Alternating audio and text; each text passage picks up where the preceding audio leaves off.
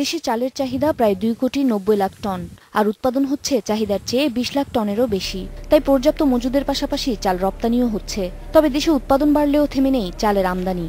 খাদ্য মন্ত্রণালয়ের হিসেবে চলতি অর্থবছরে ফেব্রুয়ারি পর্যন্ত চাল আমদানি হয়েছে 8,47,000 টন, যা গত অর্থবছরের চেয়ে 128 ভাগ বেশি। সংশ্লিষ্টরা বলছেন, অতি মুনাফার জন্যই বেসরকারিভাবে চাল আমদানি করা হচ্ছে।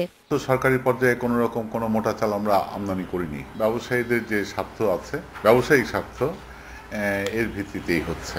মুক্তবাজার অর্থনীতির এই ফাঁকে বা সরকার যদি সুযোগ দিয়ে থাকে তাহলে তো ব্যবসায়ীরা আসলে আনবে, এনে তারা যদি লাভ করে তাহলে বিক্রি করবে তাদের লাভের জন্য। চাল ব্যবসায়ীদের তথ্য অনুযায়ী দেশে সুগন্ধি চালের আমদানি বছরে মাত্র 3 থেকে 4 কোটি টাকার মতো।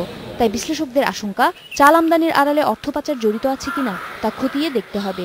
আমদানিটা ঠিকমতো আসছে কিনা, কোথায় যাচ্ছে, এবং এটার মাধ্যমে কোনো ধরনের ওভার ইনভয়েসিং ইত্যাদির মাধ্যমে টাকা পাচার হচ্ছে কিনা, সেটা একটা দেখার বিষয়।